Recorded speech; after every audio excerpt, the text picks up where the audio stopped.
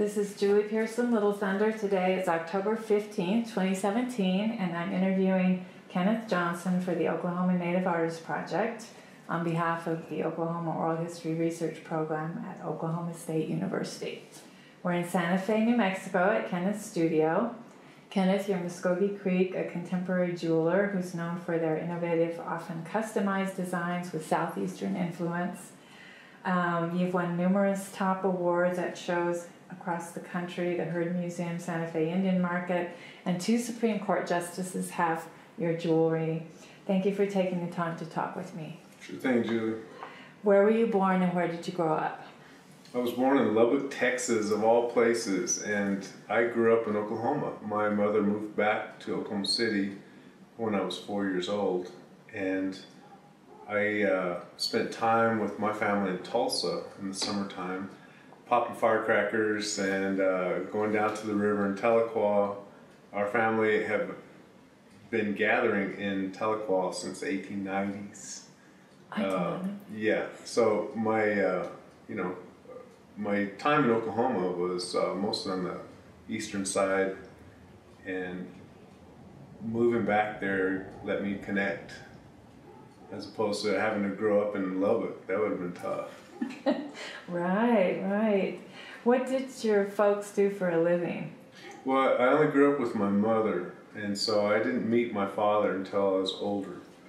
And my mother, she just worked at a hospital, and I wasn't very aware of her career. But what I was aware of is I went to a place called Seneca Indian School as a child. And the Seneca Indian School is a boarding school in northeastern Oklahoma in Wyandotte. And my mom had gone there in the 40s, 50s. My uncles had both gone there in the earlier than that. And even my oldest aunt went there. So we had a little family history there. It's a family tradition. And the thing about Seneca Indian School is it was a really good place for my mother to go to, because she was being raised by her grandmother. And that was in a farm life, and it was difficult for my grandmother to make ends meet. And Indian school was a good place for her. And, you know, she had a place to grow up and learn and be around other kids. And so there I was when I was 6 years old. My mom said, would you like to go to Seneca Indian School? You'll have other little kids to play with. And what my mother didn't know is that in between the time she was there as a little girl and when she was going to send me, it had kind of turned into a reform type school, a place of last resort for kids, you know, before foster care or juvenile court system. And so it was kind of a rougher experience, but I loved it. And one of the things that I learned at Seneca Indian School was arts and crafts. And that's where I started working with my hands. A lot of macrame, a lot of beadwork, a lot of, things to keep kids busy when we weren't running around in the woods. You know, the formal education was, nothing that I remember. But the other types of education were important, I feel like, and helped me through, later parts of life. Definitely. Now, did you have any brothers or sisters? I have half brothers and half sisters. Yeah. And how about your maternal grandparents? Did you have a relationship with? Yes, I was close to my grandmother, and her name was Lucinda Walkingstick Bruner. She's a Bruner. And the thing about our family, you introduced me as Creek, Muscogee Creek, and I'm also Seminole. Okay. So Creek and Seminole are both Muscogee people. Well, there's a little bit of a difference. Yes, I forgot to add the Seminole. Yeah. Yeah. So growing up and spending time, my mother made it a point to take me back to Tulsa. And, getting to spend time with my cousins, it gave me a sense of identity of where I'm from. And then as I grew older, I started understanding how my family ended up in Tulsa. I'd always ask my grandma questions. I was just always grilling her, and she'd get a little frustrated with my questions sometimes because I was pesky. but I like researching things. I like understanding the path of how things happen. And my grandmother had 2 husbands. Her first husband was Seminole, and his name was Newman Johnson. And our family was originally from around Wewoka, and so that's on the border of the Seminole and Creek countries. And so she had 4 children with him, and actually 5. One didn't make it, but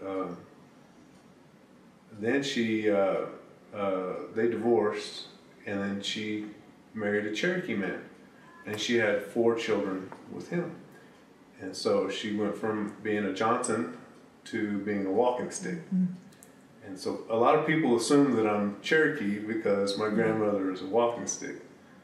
But that's the history behind that. That's the history. Yeah, so half my family is Creek and Seminole. The other half of my family is Creek and Cherokee. That's why you rendezvous in Tahlequah. That's why it was Tahlequah, yeah. So what is your first memory of seeing Native art? Your very first memory? I think, I would watch my uncle, John Walkenstick. He painted a lot, and he did a lot of arts and crafts. There were family members who would just, they paint on rocks, and they were doing beadwork and that type of thing. And actually getting to engage with artwork. As a child, we watched the career of Enoch Kelly Haney, and his time spent with us Indian kids, as an artist. I think he would just go and speak, and it impressed us, us little kids in Indian school. He was at Seneca. He actually spoke at Sequoia High School, is when I remember him, and a group of the younger children from grade school at Seneca Indian School went to Sequoia High School. Once a year, Sequoia High School would be the gathering spot for all the boarding schools in Oklahoma to have an arts and crafts and a kind of I don't know what it was, but all the other boarding schools would gather at Sequoia. And Kelly Haney was there giving a presentation in one of the classrooms. And I like to tell the story that when Kelly was at the front of the class, he drew a circle on a chalkboard. And he says, "What's this?" And he said, "Circle, 0, letter O," And, this chalkboard was a place we'd only ever seen text or numbers. And for this Indian man to get up there, and he proceeded to add more lines and say, "What's this?" And we guess, and he ended up drawing the most incredible Indian face, and we were amazed to watch art happen, on this thing we'd only ever seen text and numbers on, and it gave us a different perspective. And then we followed his career, and he put all these, postcards out that would have imagery like a feather with faces in it, or a warrior that showed, the modern warrior and an ancient warrior. And we liked that. We liked that nuance, and it was really cool to follow him. And that was one of our engagements with Indian art, besides the crafts that we were making to keep us out of trouble, keep our hands busy, right? And it was very gratifying to get to know Kelly as an adult and also as an artist. And I'm currently in a collaborative work with him on our canoe project. He's making a really cool paddle. Anyways, engaging with Indian art, that was my early memories. It's John Walkenstick, Kelly Haney. So what is your very first memory of making art? Tough question. I can't remember that far back. I enjoyed making art at Seneca Indian School. I think my first memories are things that we'd make God's eyes, typical 70s type fare. A lot of macrame, we were braiding and beadwork. And so I still have some of my early things I made back then. I'd come back home and give to my mom. And if you were to ask, my early experiences was making beadwork. And I used to love to braid. It's like a 4-way braid of little plastic I forget what they call it, cord. Uh-huh. But I'd make keychains for my uncles and grandma, and I'd make little crosses to wear, or and then there was one there was one kind of a incident where I made this really cool God's eye. You know, it was an awesome God's eye, and the teacher said, you have to sell it because we're selling this at our arts and crafts. And I said, well, I want to give this to my mom, and you know, I want to take this home. This is my best God's eye. I said, no, you have to sell it. It's part of the process. And I didn't like that. So they wouldn't let me buy it either. I couldn't buy my own God's eye. They forced me to sell it. This teacher, and I don't even recall who that was, but I just remember I can't have my own God's eye. I made this, and you won't let me have it.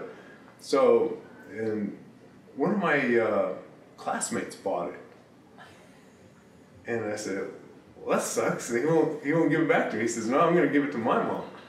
So I stole it back, and I hid it from him, and I snuck it back. I had to steal my own work and sneak it back in my suitcase back to give to my mom. I still have it. It's funny. My wife says, why do you still have that? But yeah. What's really cool is my youngest daughter, she learned how to make God's eyes. And so her little God's eyes are next to mine, you know, and it's the same era. So I had to really work hard to get that piece back. I collected myself, right? That's a great story, yes. And you weren't commercially oriented. Yeah, man, I wanted that thing. So basically, then you were at Seneca for most of your elementary. Elementary, yeah. And you went to Sequoia well, after that, or in between? School. I had to go to public school in Oklahoma City. Talk about that a bit. Okay. Because I was in as a transitional teenager, you know, I'm 13. And suddenly, all my friends are gone. I don't have any friends because all my friends are from the boarding school group that is from all over the country. Mm-hmm. I mean, friends from Florida, California, New York, and then all over Oklahoma. And, you know, I had to go to a public school, and I didn't know anybody. So it was coming from 8th grade, mm-hmm. being king of the hill, you're the big 8th grader. Oh, 9th grade.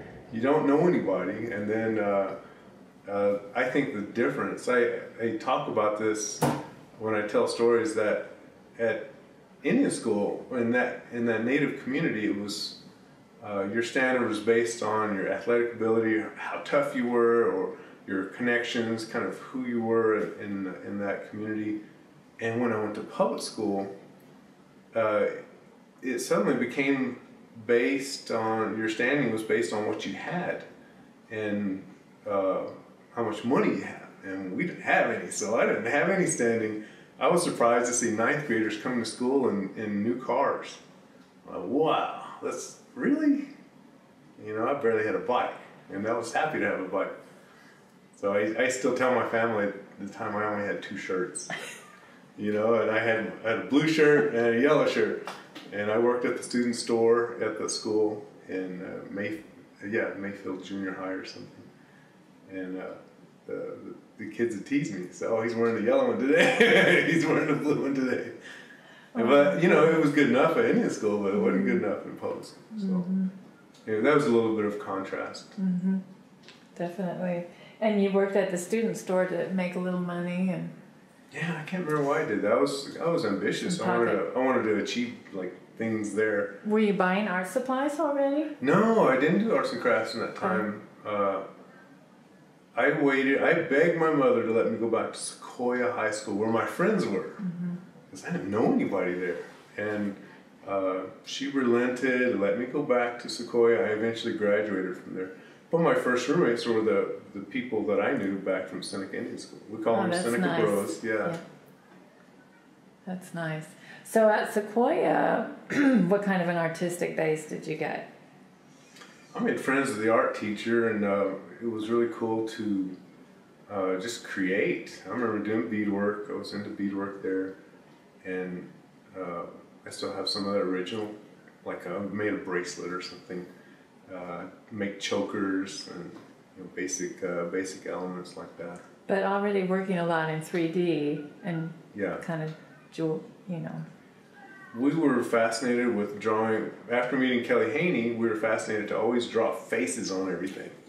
And so, yeah, I wasn't very good at it, but we always tried. Who was your teacher, the art teacher at Sequoia? I can't recall his name offhand. I picture him. I could figure his name out, but I just can't quite remember.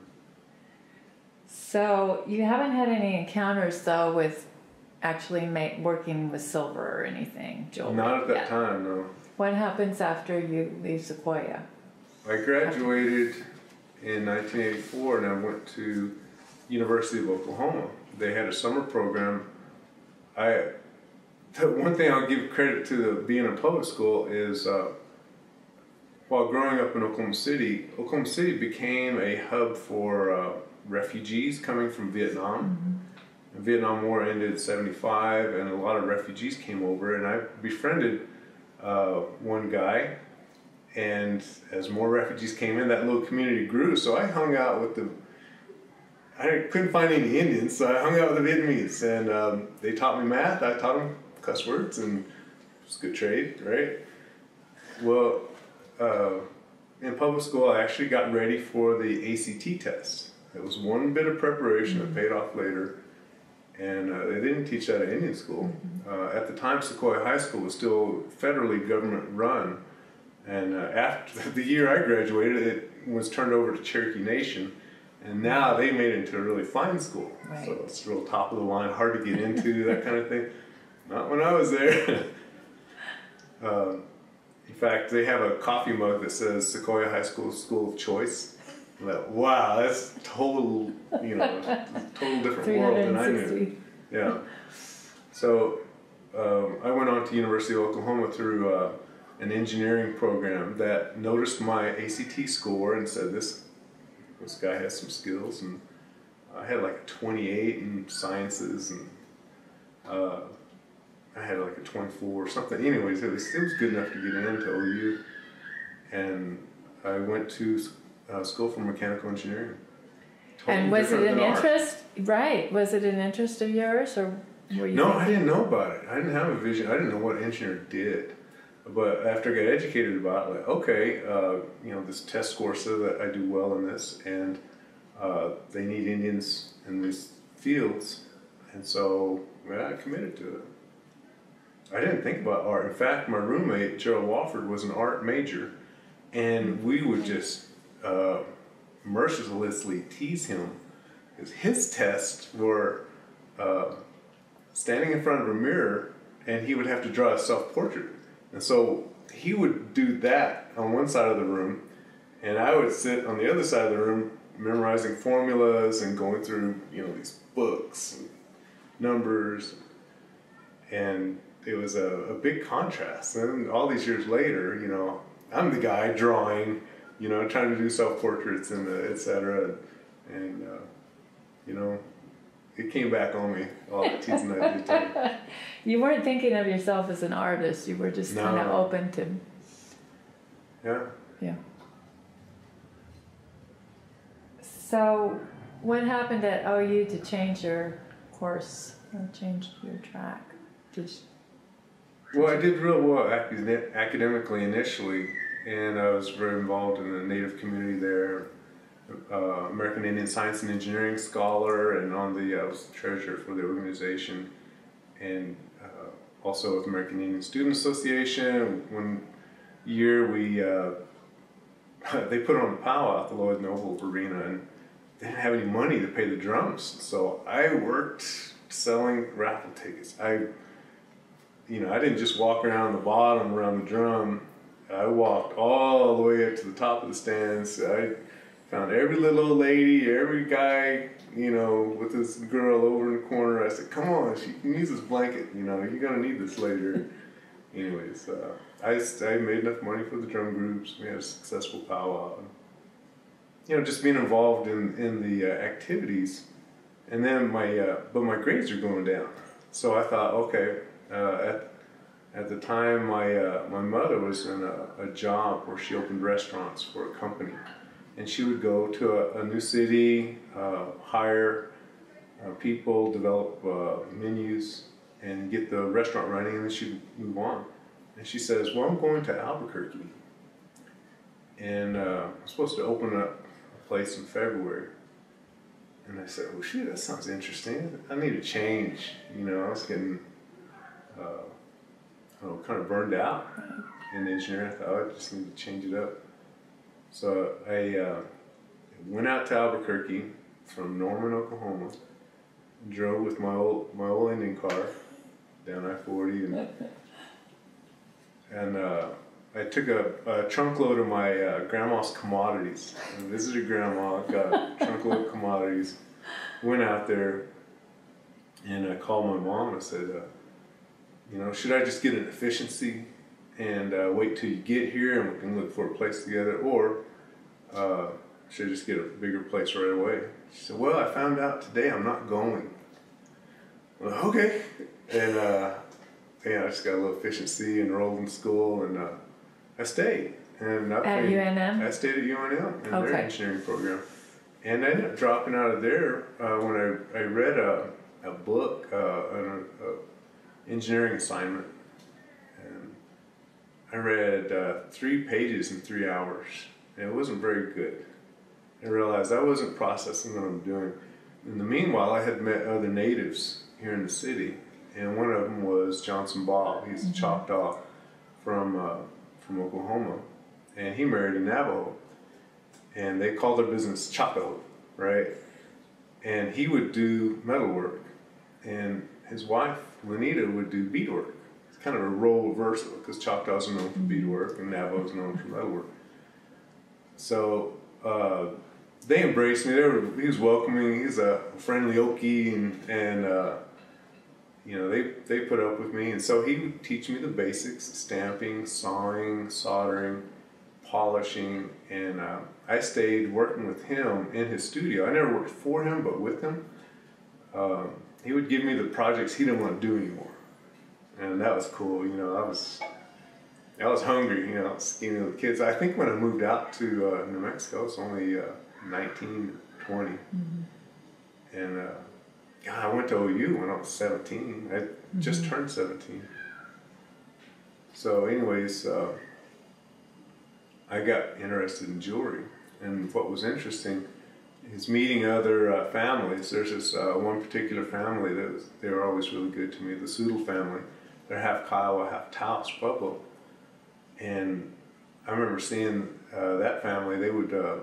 They'd make things and they'd sell it, and they'd say, we got to go to an art show, and they'd all travel, and that just seemed fun, you know. I thought, wow, you can make things, you know, that you're inspired to do, and find someone who appreciates it, and you can actually pay your bills doing that. And so that's what I wanted to do. And I disenrolled from school. I said, I'm going to come back later and do this. I told myself that for another 3 more years. I'm just doing this till I go back to school. And I realized I'm going to do this the rest of my career, you know. So I quit saying I'm going to go back to school. Yeah. So what was your first show, your first art show that you did? Oh, I started, I think I started doing the Portal in Albuquerque, there in the plaza. But I would do little conferences, you know, like if an Indian conference came to town, I would have my jewelry get. Oh, I did the flea market. Oh, wow. I sold it. I just never realized. I sold at the Albuquerque flea market. Somebody might have a piece of yours from there. You never know, man. I had good, my high end was in the $8 range, you know. I would make things out of brass. Yeah. Did you have a little bit of equipment? Or were you still working? I had converted a swamp cooler motor into a buffer, and it had a cardboard box as the place to catch the dust. I had a homemade bench, a jeweler's saw, and some basic stamps. And I had learned how to make some stamps, but I wasn't as good at it. The Soodle family had given me some stamps. I think stamps at that time, there's a place called Indian Jewelry Supply that sold stamps. So I could buy a stamp for $4. So I would gradually build up my collection. And the stamps were my paintbrushes in metal. And each one is like a character in an alphabet, and then when you assemble them in a certain way, it lets you speak about something. So I started adding stories and symbolism using the characters of this alphabet and stamps. And it all followed that basic circle, square, triangle pattern. And one of the things that the guy who taught me, Johnson Bob, he was very into sawing things out. And he said, he had told me, don't copy my work, because other people had copied him, and he's a little defensive about it, so he told me not to copy his work. So I went the other direction. I didn't do anything that had any kind of piercing or any saw work. And I started stamping the coins, because I loved collecting coins when I was younger. And that was my canvas, was a coin. And so I used these stamps, and that's how I started. I started going to the Albuquerque flea market and made some more friends downtown at in the plaza in Albuquerque. I actually got a vendor's license and started selling jewelry there on the sidewalk, and then I would do conferences. So those were my first shows. And learning the Indian Conference Network, that let me travel to Oklahoma, and that let me expand. I'll go do powwows, and then I was told, you asked about shows, I was told, well, you can't get into Indian market, you have to be denied for at least 5 years before you can ever get in. And I kind of believed that. I thought, well, these guys know what they're talking about. And I got in on my first year. So. And how many years into doing this were you at that point? My Just first, I started making jewelry in, I think 1989. And so I was kind of in that circuit, and I did a powwow, Santa Fe Indian Market or SWIA put on a powwow in 1993. And so I was part of that, and then I got into Indian Market in 95. I was too scared to apply. See, that's what gets me, is like, I believed what they said, and I didn't apply till later. And so not realizing it, everybody's story is different. Right. Yeah, I don't have to have their experience. I can have my own experience. So I didn't know that then. What would you consider your breakthrough show then? Would it have been Indian Market? Yeah, I think if you're talking in terms of a show and that commercial aspect and coming onto an Indian art scene, so I call it the ribbon chasing era, because when you start getting some recognition from a judge, whether that judge is another native artist, whether they're a collector, a museum professional, and then people regard that ribbon. So, I started understanding how that affects your standing and recognition. And, I think someone like my Uncle John, he wasn't recognized, but we regarded him. And, I didn't put all my stock into, what a ribbon or that kind of award-winning would bring. So I had a small era of ribbon hunting. I've got a box of ribbons, and I've got a few, I won Best of Show at Red Earth. I was a fellowship winner at Santa Fe Indian Market. And, I had, one of the things we talk about is having a ribbon shirt, physically attaching your ribbons to a ribbon shirt, that. Yeah. And, you tease people about their ribbon shirt. Is that a first place? Or if it's red, you're number 2, right? So that was my thoughts about coming onto the scene and joining that circuit of Santa Fe Indian Market, the Herd Museum in Phoenix. There were several shows like Litchfield Park, Pueblo Grande in December in Phoenix. And there's a circuit. And then you start to understand the bigger conferences, all the ACES conferences.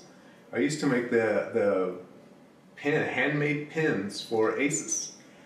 I would be in my little studio hammering each one of those little lines and then setting a little coral or a little turquoise or a black onyx in there to sell at the ACES conference. I was making those one at a time. I thought there's got to be a better way. So that's when I started casting. Okay. Yeah. And I figure if it's a corporate account, you know, they're more concerned about the price, and they don't care about some guy, you know, sweating and, you know, laboring. They just want what they want. Right. So the business part of it is kind of hard, isn't it? And I remember that your wife traveled with you too to a number of shows. How did you figure out the business part? I'm still figuring it out because it changes. You know, the dynamics. You can never just be one thing, and it goes back to you know, my experience isn't your experience, and it's not. You know, to say I've ever figured it out, shoot, it's changing. It's changing now, and so I want to make a point to be adaptable. You know, my primary interest is my family, so take care of that. You know, artistically, being able to teach them, hand them something.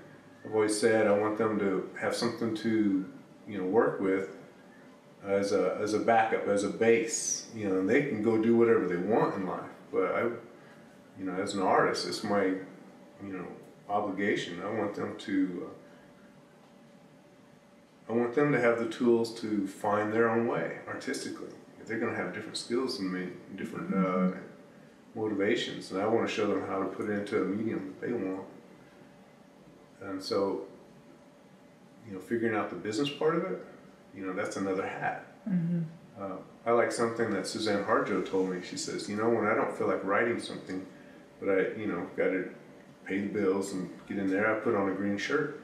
And so, yeah, I'll go put on a green shirt. We talk about that as the green shirt phenomenon. And sometimes you just got to go to work and make a paycheck. And so making business happen in jewelry can be a lot of things. It can be wholesaling because you don't want to deal with the public, or you don't have time, or you know, I've got friends on the res. They don't want to deal with people, and so they want to sit at home and create, and let someone at a trading post or a dealer handle it for them. And I always thought, well, shoot, you can get retail. You know, I'm a good talker, so I'll get out there and talk it up and make time to travel, and I enjoyed those parts of it. But now with the introduction of the internet and websites, and you have a nice looking one.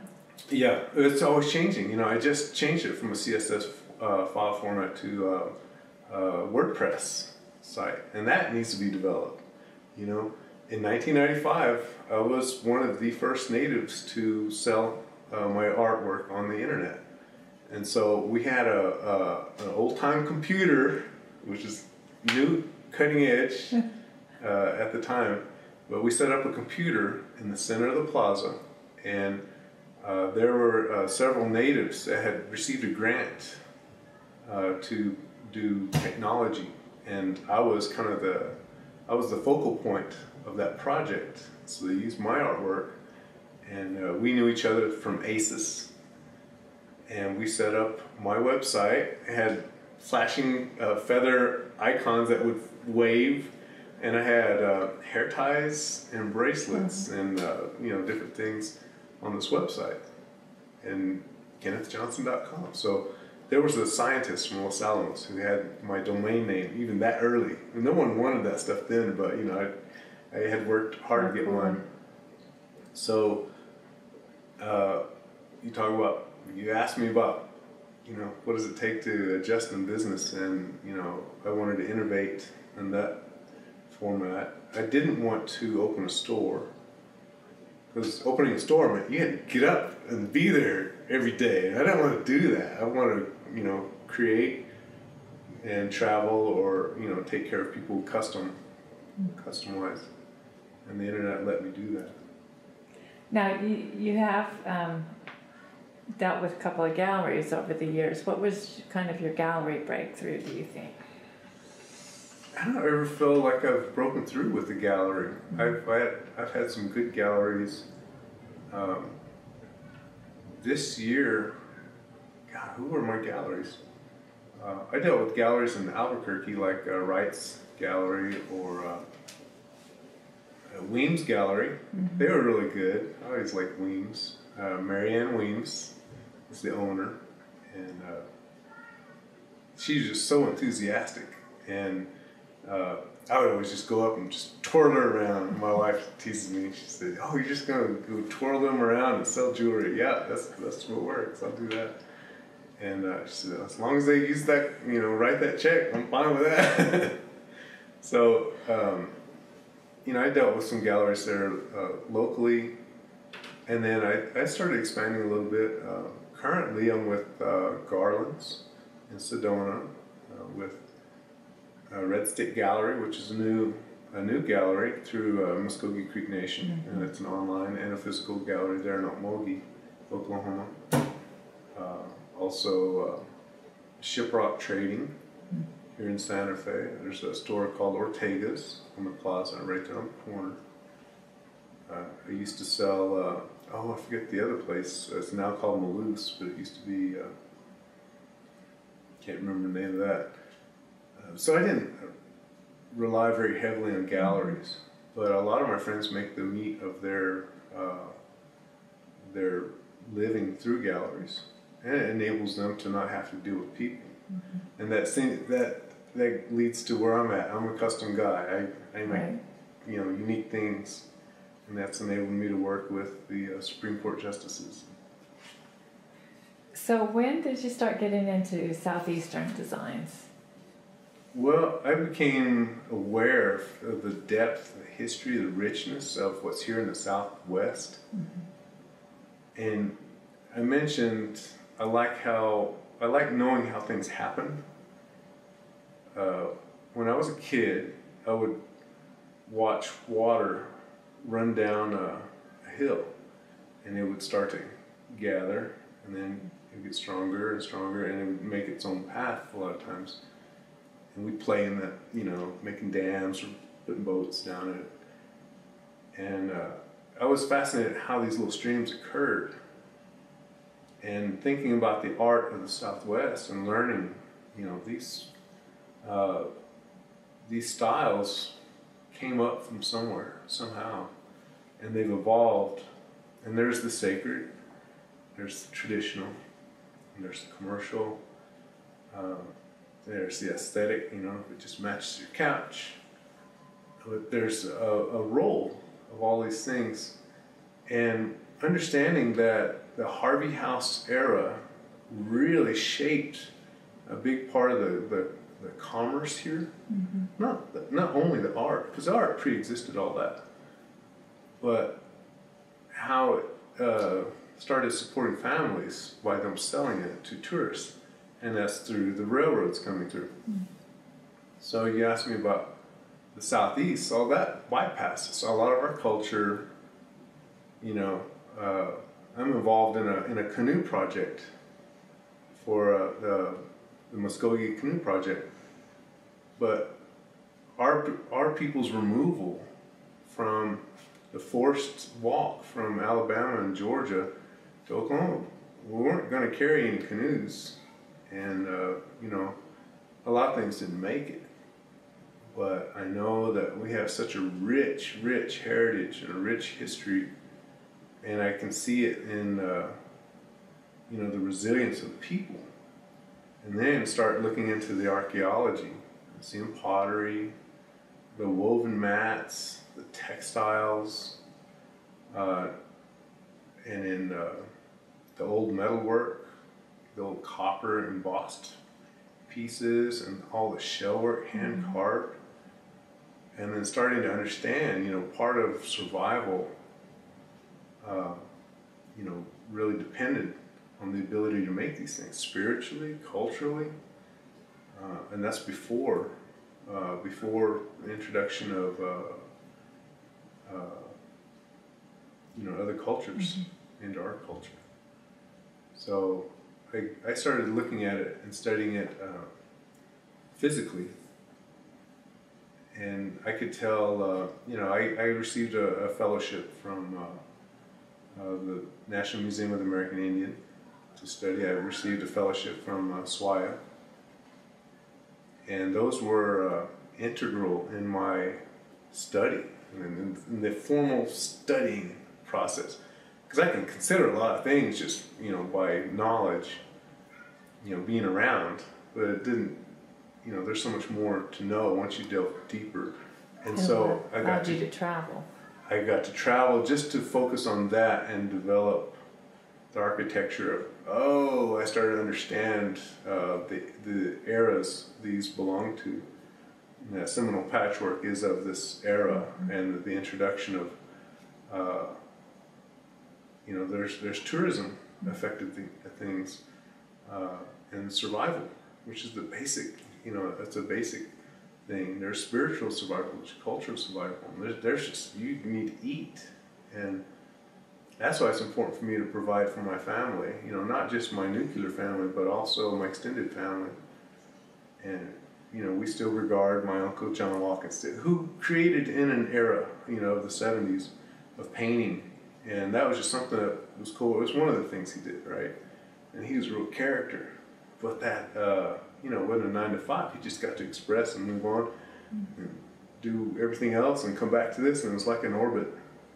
And you got to have that as one of your, you know, one of the things to get by. So I tell people, you know, it's a good thing, and you can interpret it how you want it. And our ancestors did it then. Time was a different thing. Materials and technique were different, but it was still an expression. And so, me coming out to the Southwest, seeing the breadth and history of all this jewelry, pottery, weavings, and then the whole art market scene, and wow, I was just amazed. And I thought, but I'm not from the Southwest, so what is my role? You know, I can just replicate what they do, but it didn't seem sincere to me. It didn't seem real. So yes, I could do this, and then I had to go back and learn our own iconography and what's you know, one of the important things of going back into the Southeast motifs. Some time I spent in Florida, I love Seminole patchwork, and by the way, I'm Seminole. Yes. And I got to talk to, I was always asking, kind of like my grandma, I would pester my grandma, and I'd pester these ladies out in the Everglades. What's this mean? What's that mean? You know, what's this patchwork? And they always start off saying, well, this one looks like telephone poles. This one looks like crawdad. This one looks like sawgrass. And I remember that resonated. It looks like. So it was just an association. It was not a definitive, this is this, and this is always only that. And it gave me the freedom to start to interpret things. I understood, okay, I have a lot to say. And then referring back to those stamps I started collecting, you know, I would put a stamp in the center and do a stamp design that radiates out from that. And to me, that represented a word. And if you throw a rock into a pond or water and you see the ripples go out, it's like a word. And if you say, I love you, and those are good words that go out. When I say you have a harsh word or a strong word or a power word, throw that in, and those sharp, they're like sharp words. And so that's how I'm able to talk in my jewelry and you know, kind of recognize the gist of things. Strong symbols like sun, moon, star. Our oldest daughter, her middle name is Star, Seneca Sarah Star. And I think about, you know, Muscogee iconography, pottery. I'll weave that into telling an emergence story. You know, like I said earlier, I grew up in Indian schools. I didn't grow up traditional. And so I've had to go back and reapproach many people and experiences and study pieces to get my own understanding, because it's not going to be handed to me, so I have to go get it. And that's how I get on top of the mountain, so I get a better view. We'll talk a little bit about the canoe project, and then we'll talk a little bit about your techniques and processes. Okay. But talk about the canoe project. Canoe project is something I happened into. Many years ago, I met a gentleman named Mike Berryhill. Mike Berryhill is somebody who he's a Muscogee Creek person living in Oklahoma, and his desire, his dream is to see the revival of the traditional bow back to our people. And I befriended him and went to some bow shoots, and you know, he just decided he liked me somehow, I don't know. And I remember one day here in Santa Fe, a man named Judge Moore, Patrick Moore, came out. He said, "I'm coming to Santa Fe, I need to visit you." Okay. And rang the doorbell, and when I opened the door, he handed a bow to me.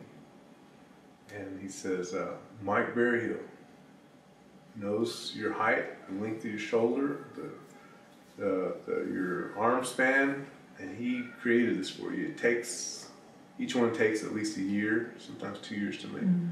And the collecting of the wood, the right type of wood, from the right part of the tree, and he created this for you." Someone spent time on me, they focused in on me, and wow. So going back to the Muscogee Canoe Project, what do bows have to do with canoes? Well, I saw on the internet, on Facebook, this guy named John Brown, who was, he had gotten a tree. He worked for the Muscogee Creek Nation. He got a 200-year-old tree from Alabama. They cut it in half. They carved a canoe to leave in Alabama, and they did, near Horseshoe Bend area. And then they took the other half and took it to Oklahoma. And there he was, carving it. And I saw all these pictures of everybody gathered around, kids. Everybody regarded this canoe. It was very attractive. It drew people in. People wanted to touch it and,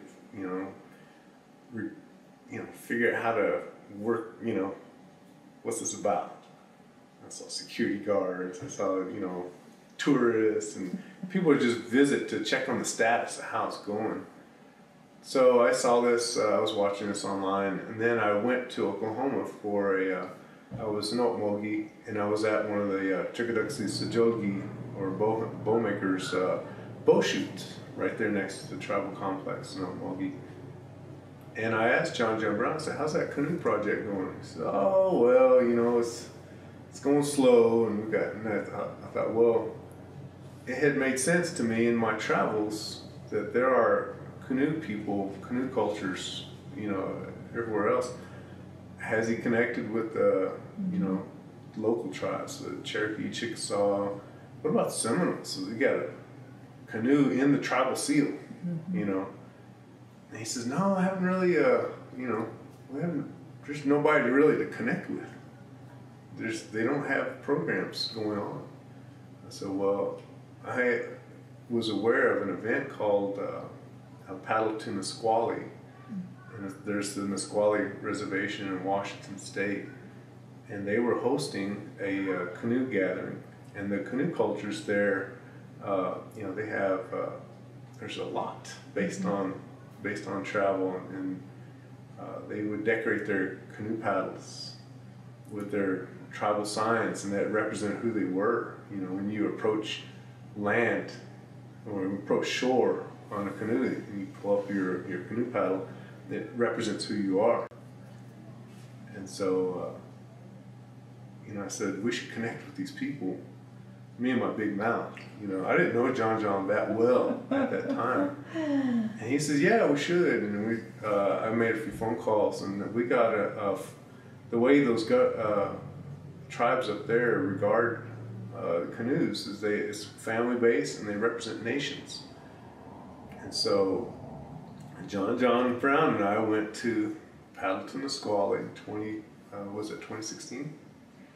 2015. 2015, I think, maybe. Yeah, it's all a blur, right? And we were welcomed as representatives of Muscogee Nation.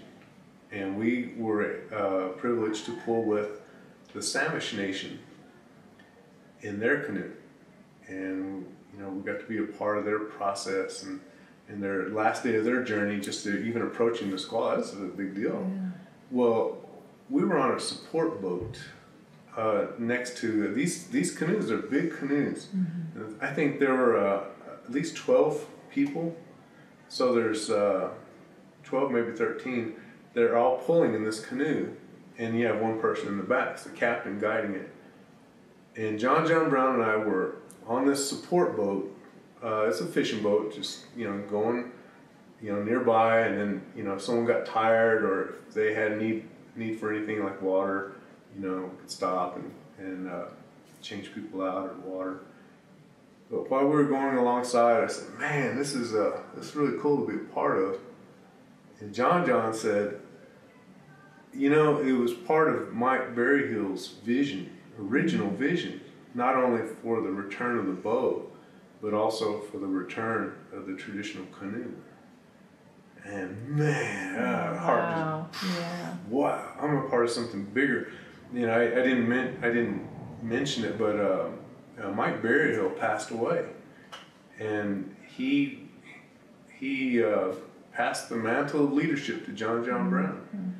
And when John mentioned that to me, I realized it's not an accident that I'm involved. I understand I'm a part of something, and I don't have full, clear vision of why or where this is going, but I need to take it up. Mm-hmm. So, just same way the bow affected me, like, whoa, powerful.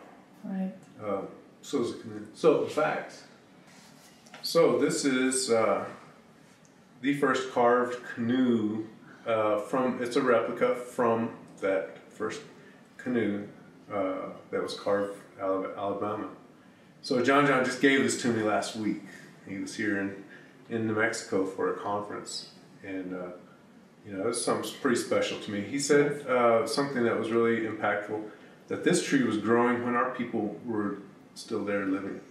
Mm-hmm. And so to have this element, mm-hmm. I think it's important because a canoe, while maybe on the face of it is not relevant to this time of cars and airplanes, that it has to do with culture. And the speaking of a canoe has to do with language, has to do with our old songs that we need to reclaim and reform, remake. Has to do with health and wellness.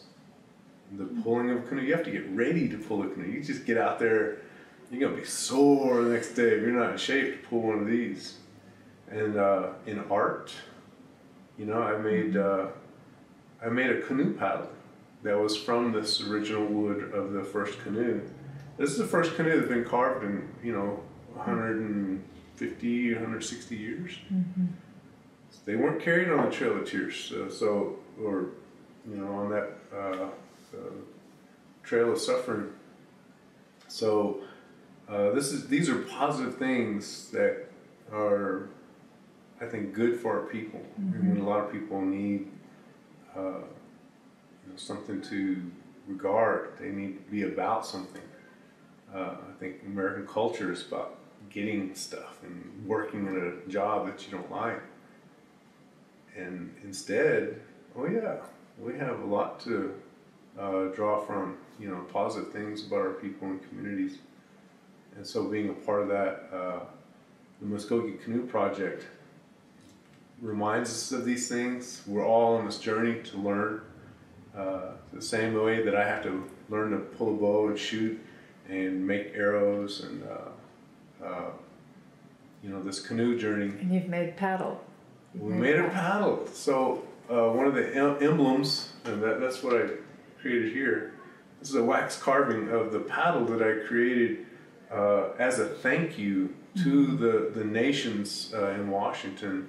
We were invited by Lummi Nation, pulled with Samish Nation, one of my other friends, Upper Skagit, and they were very welcoming and accommodating. So I created a paddle. John carved a paddle, and then I decorated it. And what was really cool is I started decorating with these Southeast motifs, and it turned out to be, it started looking like a duck. I haven't carved any duck designs, it's new to me. And so I called my cousin Joe Sulphur, and I called different people and said, what about ducks in Muscogee culture? And ducks are very powerful because they transit the sky, they fly, they're in water, and they're underwater. They're very powerful to transit these three worlds. And when you pull a canoe paddle, it does that. It does that. And so that was a good sign, and so I'm in the process of making this into jewelry. I'm a jeweler, I can't help it. I gotta make this into jewelry. We got to visit and connect with other artists like Ed Noy's cat. He made a really cool paddle,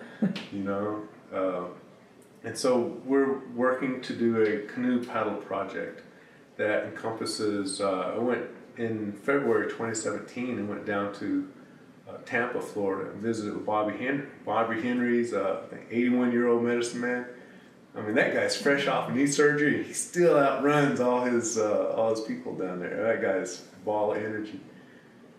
His cell phone's always blowing up. I mean, he's funny guy. But we went to his place, and we carved a series of.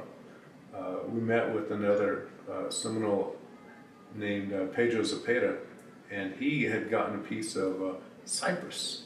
And cypress is hard to get because it takes a long time to grow, and a lot of it's been harvested, so you can't find old growth cypress. But Pedro was able to get us a plank of cypress. He brought it to Bobby Henry's place, and we were able to cut 3 canoe paddles out of that. Now, I went there with Kelly Haney, someone who I've known as a little boy, and he was there with us along with Creek citizen George Alexander, who's a painter. He's currently studying in Italy now.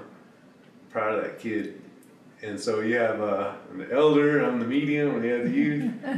And we're carving these canoe paddles there in Tampa. And Pedro Zapata took us down to Big Cypress where he works, and works with the museum.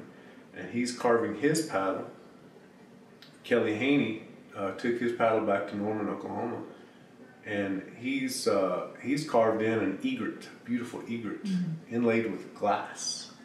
So he's got a very unique piece. The paddle I carved inlaid with copper and pink mussel shell. So that duck has a pink mussel shell eye and copper accents and the weavings in it. And they're things that are elemental of Muscogee culture. So they're powerful, and we're using the canoe paddle as a canvas, and everyone will interpret it differently. We've also got a canoe paddle going to Tony Scott, who lives in Los Angeles, and she's an accomplished carver. She does incredible installation works, and we're excited to build a collage of these canvases to talk about our own experiences as artists. Right. Oh, that's going to be wonderful. So let's talk a little bit about your process and techniques, and especially I think maybe the cam stuff, just a little bit for a layman. How that's helped shape the jewelry that you do now. Well, I use computer-aided design, which is CAD, and then there's computer-aided machining, is CAM, or manufacturing. And I do both. I use a software called Matrix, and I had got involved with Matrix. I got to know the people who ran the software out of Moline, Illinois, and good people. And I just kind of follow that program. I know there's other programs out there, but this is the one I'm kind of committed to. It's like being a Ford or Chevy guy. Right. Yeah, once you start off there, it's the nomenclature. Well, I work with that software, and it basically is controversial because the impression is it's mass production. In reality, it's a hammer, and it's a tool, and it's I've been working with it for about 9 years. So it takes time, 9 years to learn how to press the button in a certain way, and to help create digital designs. And so again, I've worked with Enoch Kelly Haney and producing his designs, his large sculptures into jewelry. Yeah, it's exciting because I can get to because I know he works with wow. Yeah, so I get to interpret his pieces into a 3D context. Oh, cool. In 2010, the Muscogee Creek Nation purchased the Creek Council House, and the leadership at the time asked me to, can you make a coin, a commemorative coin? So I used 3D to create the design, and I got to incorporate Southeast motifs into that, and I recognized the time. I went to Sequoia High School on Gifted and Talented Day to do a demonstration of how I used computer-aided design, which is a lot newer when I did it. Yes. 7 years ago. And so I don't know what they thought. They never invited me back, so I don't know what I did. But it was exciting to share the technology and the technique for the project, because in the past I've created the crowns for the Seminole Nation princesses. They have a senior miss, Miss Seminole, junior miss, and little miss. So there's 4 crowns. I have a picture of my daughter wearing the little miss crown. She's all cute. Well, she's 15 now, and she's a little girl. Right. Anyways, I used computer-aided design to recreate the seal on that. And then I hand fabricated all the elements around that. But what was important is that those crowns what's important is to get the tribal seal, because you're representing the nation. But the elements is that tribal seal sits inside of a canoe. So if you ever get a chance to see the Seminole Nation crowns, the seal sits inside of a canoe. That's a shape. It's not obvious. When you look for it, you'll see it. Right. And then there's swirls around it, which represent wind.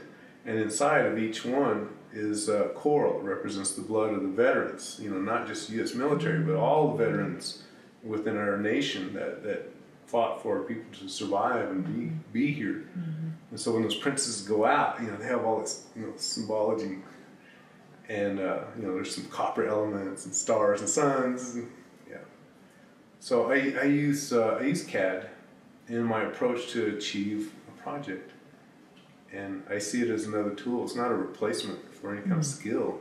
It takes way more skill on my part. I think a lot of people are they see it as a mechanization of the industry, but it still has to come from here and here on some level.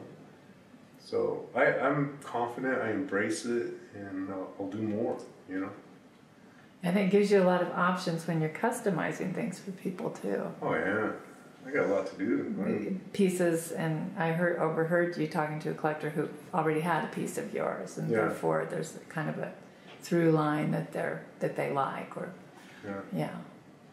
So I was just looking on your website, and I saw like the cognac diamond, which is so pretty. It's such a pretty color. Yeah. And I was just wondering a little bit about some of your more unusual materials, and platinum. I know you work with platinum, and those things are expensive. Yeah. I like to work with finer things, and that's part of why I work under a microscope. I did learn, there's the gist of things when you can just be real gestural and work, but I keep going back toward finer things, a finer design, and refining what I do. So yeah, I've done some rough work, and I like to continue to refine it into not only finer design, but finer materials. So I think it can be appreciated there. I was part of a Museum of Art and Design had a program called, an exhibition called Changing Hands, which was really cool because I had created this. It was a 4-tier, 18-karat yellow gold gorget, and it told a creation story of these turtles, and each design was connected under the turtle shell would be the motif to the next gorget, which connected to the motif under the turtle shell to the next gorget, and so that's how the pieces were all related, and it told a creation story in these symbols. And I used 18 karat yellow gold with platinum coins for the turtle shells. They had a mechanism to replace them, release them, and you can wear them as individual pendants.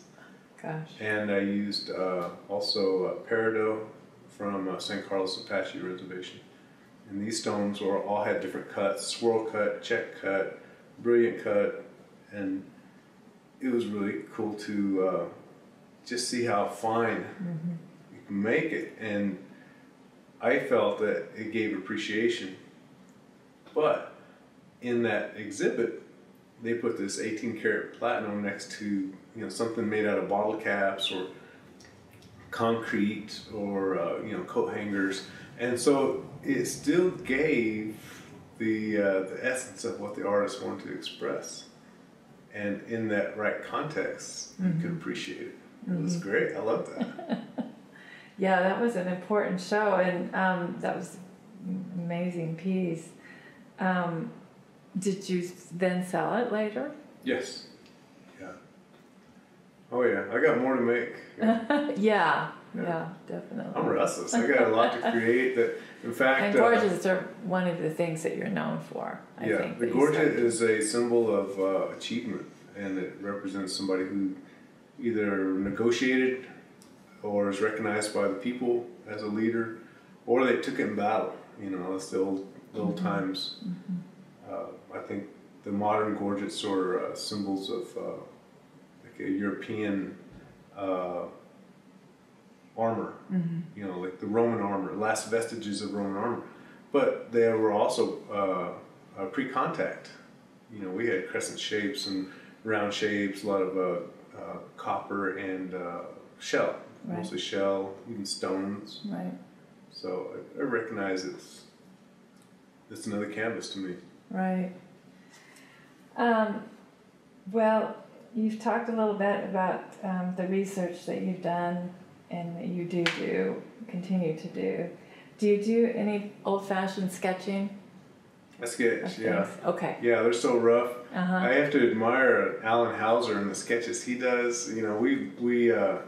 My apprentice and I, his Hopi guy named Emmett Navakuku, and we met at this museum one time to go check out the Alan Hauser exhibit, and I was impressed that along with the original artwork, he had sketches, and I thought, man, my sketches are so rough, man, they'd never be frameable, But yeah, I sketch. I do a lot of sketches, and I keep having to try to resolve it. I worked with another artist named Dan Lomahaftua, late Dan Lomahaftua, and he was my best friend here in Santa Fe.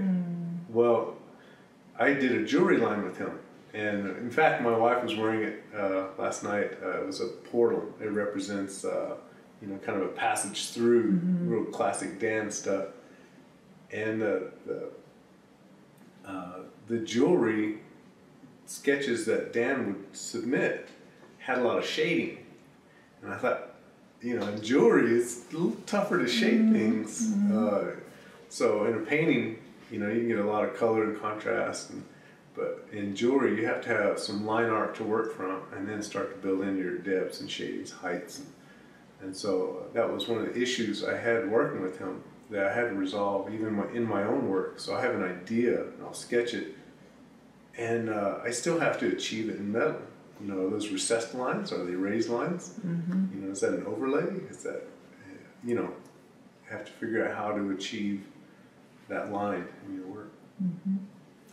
So what is your creative process from the time you get an idea? Sometimes it's very urgent. Like, I gotta do it now while the person's here, and just, there's a sense of urgency that it's really fun energy to work from, and it's kind of desperate. It's kind of you don't want to just sit on it for too long, because that the opportunity can leave. If someone's getting married, if someone's here in town, or if there's you just got to have it now kind of thing. Other projects are different. It's a different energy. And you get to ruminate on things, and you really want to draw out. There's one particular bracelet I made that it, you know, I feel like I traveled inwardly to get the designs for this. Because I had it's a bracelet. I have it here. If you want to see it.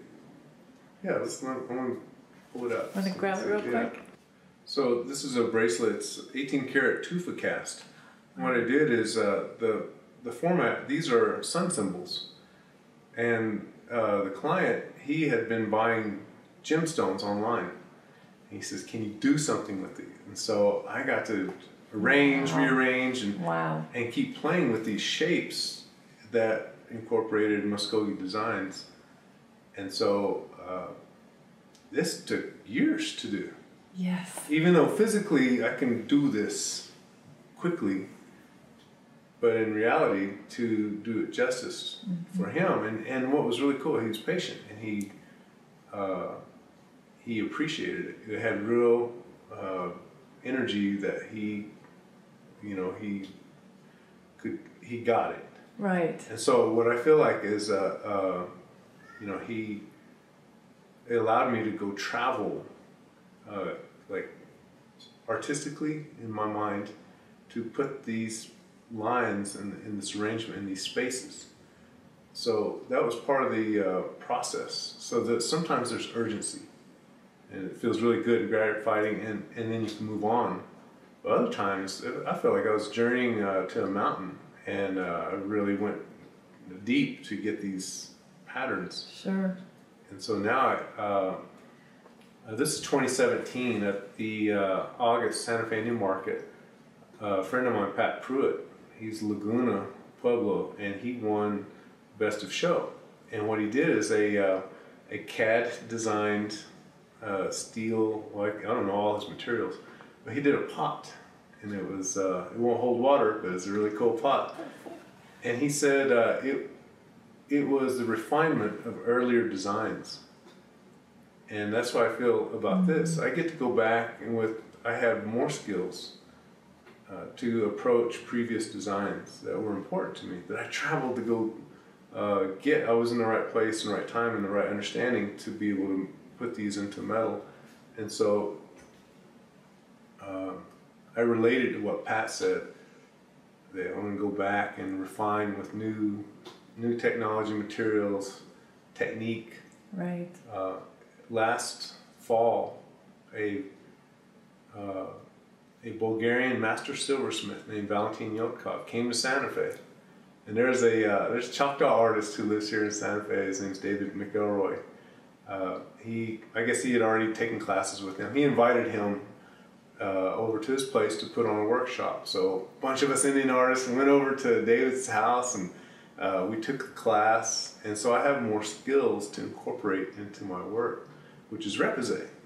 And previously I had only been able to do flat line art of patterns, or I could do it in 3D. I could realize things in 3D by wax carving or with a computer-aided design. But now I have another tool in my toolbox. That's so cool. Well, looking back on your career so far, what would you say has been one of the high points? Oh, I feel like I haven't got there yet. Like I said, I'm restless to do more. So I have a lot to draw from. I know making pieces for like Kelly Haney's inauguration. That was an important piece. Being called upon by the Oklahoma State Supreme Court to make pieces for Justice Sonia Sotomayor. While showing at Santa Fe New Market, Ruth Bader Ginsburg walking by my booth and ordering a custom piece. Making special pieces for the Canadian Supreme Court Justice McLaughlin. I forget her first name. And, working with our tribal chiefs. I made a piece for Wilma Mankiller, Charlie Soap. They came by my booth, and chiefs like Perry Beaver, Muscogee Creek Chiefs, Perry Beaver, George Tiger, and being able to say this is an important piece, and if you're going to be out there in a public profile, you know, I like making a piece that has some gravity to it. Mm-hmm. And so when you're out there and you have something that's commensurate to your position, you know. That's cool. How about a low point? Oh, I think when you feel someone doesn't appreciate what you do, mm-hmm. you put everything into something and it goes over someone's head or it just goes right past them. They don't get it. Mm-hmm. And then so I think connecting with your audience is critical. Some artists are never appreciated in their lifetime. Mm-hmm. And that's tough, man. But it's really, I really respect people that continue to create. You don't always have to have a sale for it to be credible. You know, I think our society does that, and that's one part of it. But to know the importance of art on all these other levels, you know, like I talked about with the canoe project, I don't know why I'm a part of that, but I know it's important. Yes. And so a low point can be when you don't have vision. If you abandon your art, that would be a true low point. Mm-hmm. Because you're not considering your calling. I got stuff to do. That's when I'm restless. You know, it's tough to say what was my best. You know, I've got a lot of highlights. You know, and I think the low points are when you get bogged down in other details. And I read a really cool book. Any apprentice that works with me is assigned to read The War of Art by Stephen Pressfield. And he basically talks about any inspiration you have is like the sun. And that sun will cast a shadow. And if you follow that shadow, you're going away from what you're meant to do. Mm-hmm. So if we recognize that, continue to work, make art, and just motate on. You know, that's in the book. You read it, you'll know what I'm talking about. It sounds great. I am going to read it. Okay, well, we're going to take a look at a couple of examples of your work here. All right, sounds good. All right, so Kenneth, you want to tell me a little bit about your work here? You said I don't have to jump in the shot. You know I'm going to jump in the shot. Sure. I have to talk about this. This is a piece that has to do with Panther Clan. This is a Seminole patchwork design. This is into a 20 Balboa coin. It's the world's largest coin. It has Seminole patchwork motif in a counterclockwise pattern. And down in Florida, Panther Clan is very powerful. I created this as a bling piece for a couple of my friends, Spencer and Zachary Batiste. They won a MTV Video Music Award for their protest involving the Standing Rock dispute. And anyways, so while they're on stage with Taboo, I'm making them some native bling. That's so cool. And the claws underneath. Yeah, right? So I'll be... So they were designed as bear claws, but you know what? They're panther claws right now. Anyways, one of the other things I did was because they won an MTV VMA, so I made this little one. It's still in progress, but this is a statue of the Moon Man that they won, and I put a Seminole jacket onto the Moon Man. It's going to have a Seminole Tribe of Florida flag on it. Oh, that's a cool. Yeah, so there's two brothers, so I'm making two of them. Yes. They'll be inside of a gorget or something, you know, some kind of bling. Right. Hope it doesn't hurt nobody when they're swinging around. This piece is it's a silver inkwell, and it was done as a replica of the one that sits in the United States Capitol. Mm-hmm. This was originally commissioned by a congressman here in New Mexico, Steve Pierce, who he wanted to give it as a gift to the King of Jordan. So this piece is currently, this is the second of 4. The first one is already in Washington, D.C., and if you've ever watched the State of the Union address, every president since 1819 has stood in front of this. In fact, the secretary of the speakers of the House have their portrait painted while sitting in front of this. So these were inkwells for treaty signing. You know how Indians love treaties, so the eagle and the snakes representing unity and I forgot the symbolism of that for this, but that was a really cool project. This one. No kidding. I call this our life symbol. It's a Creek knot. That's another informal name for it, but it represents Muscogee Nation very well. So I'm just basically making a motif out of it. Right. I use it in rings, earrings, and this is just one element of it. I'll be showing this in Washington, D.C. for upcoming Muscogee Creek Nation Days in great. Washington, D.C. Great. And these are examples of dime bead necklaces. Among Seminoles, they use dime bead necklaces when wearing traditional outfit.